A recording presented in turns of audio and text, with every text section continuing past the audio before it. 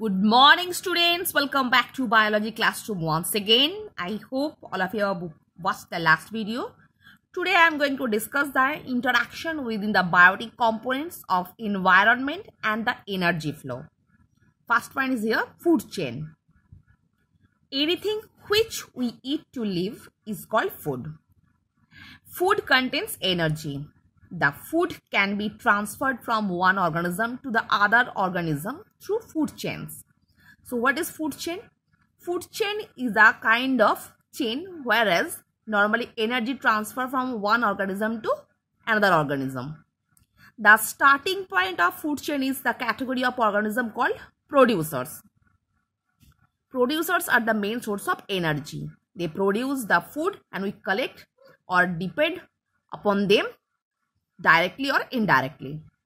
Producers are in fact plants. So we can say that all the food chains begins with the green plants, which is the original source of all food. Let us take an example to understand the meaning of food chain. Suppose there is a field having a lot of green plants. Now plant can be eaten up by a rat.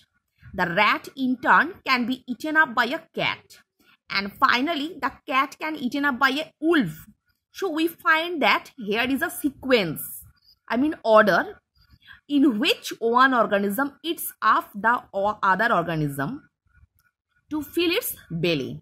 This sequence of living organism in a community in which one organism consumes another organism to transfer food energy is called food chain. So what is food chain? Food chain is the sequence of living organism in a community in which one organism consumed by other organism to transfer the food energy. That is called food chain. In simple words, a list of organisms showing who eats whom is called food chain. So what is food chain? Food chain is a kind of sequence by which normally food, as a form of energy, is transferred from one organism to another organism by consuming them. Let us make this point more clear by taking the example of simple food chain operating in a grassland or a forest. In a grassland or forest, there is a lot of grass. This grass is eaten by animals like deer, and this deer is then consumed by a lion. So hereas the first consumer is deer, again and deer is eaten up by lion. This food chain tells us that grass is the starting point of the food chain, producers. The grass is eaten up by deer and deer is eaten up by lion. In this food chain, grass is producer, which uses sunlight energy to prepare food like carbohydrates by the process of photosynthesis. This grass is then consumed by a herbivore called deer, and the deer is consumed by a carnivore called lion. So here is a forest food chain.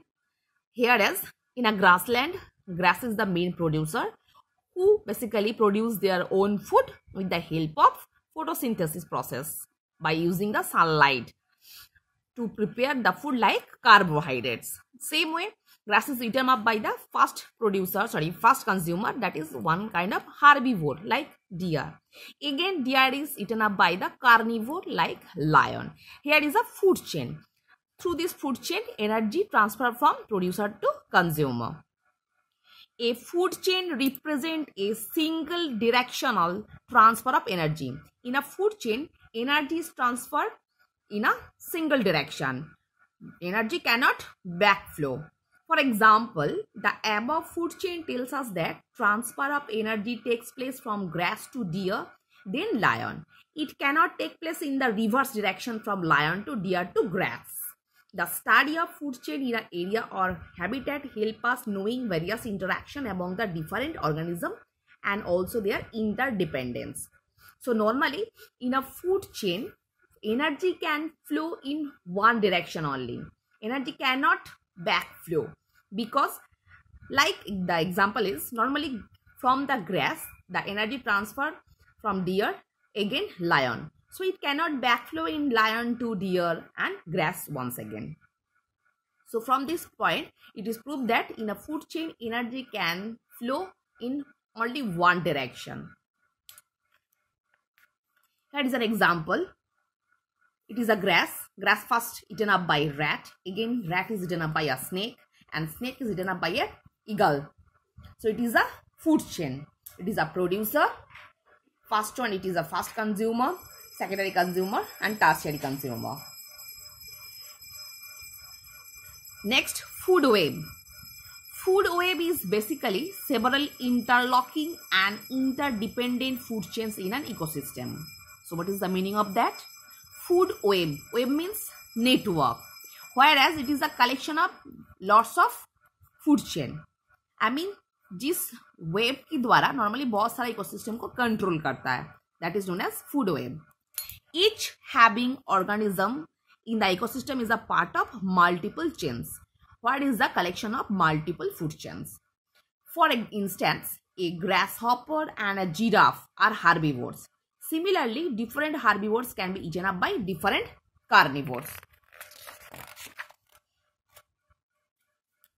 Thus, we see that there are a lot of food chains that prevail in an ecosystem which are interconnecting, overlapping and interdependent in nature. I mean, what is food web? Basically, web means network. It is a collection of multiple number of food chain. Whereas, like grasshopper, giraffe, deer, they are different herbivores and they are eaten up by different carnivores. So here as food chain normally that prevails that an ecosystem whereas interconnecting, overlapping and interdependent in nature. बहुत सारा food chain एक ऊपर के ऊपर overlap हो रहा है. Hence, we can describe food web as a network of food chain that are linked together in one form to another.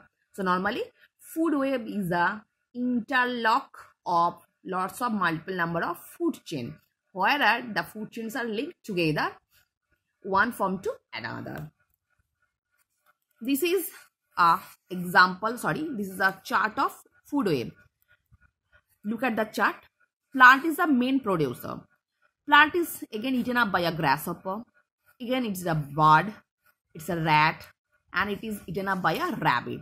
Same way, rabbit again eaten up by a hawk. Mice is eaten up by a hawk. Seed eating bird, it is also eaten up by hawk. Same way, grasshopper is eaten up by a frog. And frog is eaten up by a snake. Here is a producer, primary consumer, secondary consumer. So here is a net-like collection of different food chains. That's why it is proved that food web is a sequence, whereas it is a interlock of lots of food chain and they are depending on each other and energy flow one from to another through a food chain.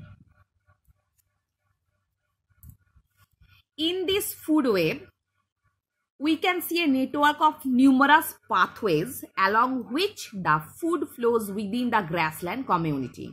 This food web starts from the plant, which is a producer, and ends in the top carnivore hawk. There are as many as 6 food chains operating in the food web shown above, the which have been marked 1, 2, 3, 4, 5, 6. So here is look at the figure. There are 6 food chains. It is the collection of food web. First one is, in the fast food chain, plants are eaten up by rabbit and then rabbit is eaten up by hawk. Again, in second food chain, plants are eaten up by a mice and mice are eaten up by hawks. Next, in the third food chain, plants are eaten up by mice, mice is eaten up by snake and then snake is consumed by hawk. So plant is producer, primary consumer, secondary consumer and tertiary consumer.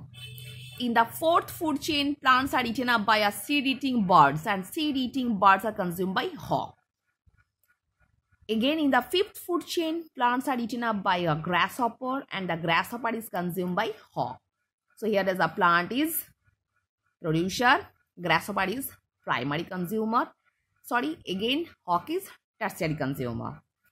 बीच में secondary consumer नहीं है, grasshopper को direct hoc भी खाता है. In the sixth food chain, plants are eaten up by the grasshopper. Grasshopper is eaten up by frog, and again frog is eaten up by snake, and snake is again eaten up by tertiary consumer like hawk. So student, I hope all of you have understood what I have discussed today. So for today, up to this portion.